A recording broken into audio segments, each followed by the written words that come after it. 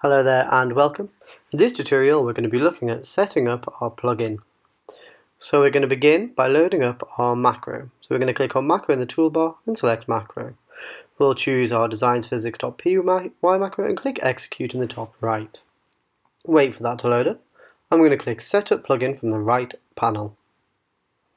So we're just going to have a look at our plugins here. Most of these should be okay for you.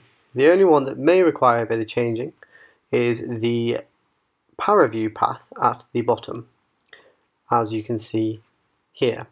So we'll show you how to find that. We'll click the three dots on the right hand side and we're going to go to this PC. We're going to select our local disk, which is our C drive. I'm going to choose program files. We'll scroll down a bit until we find power view, just there. Select power view and we're going to choose bin. We're now going to scroll down until we see power view as an application file, as we have here. So you can see that this is an application type file. So we'll open that and there we have our power view path sorted. So we click OK there and there we have our plugins all set up.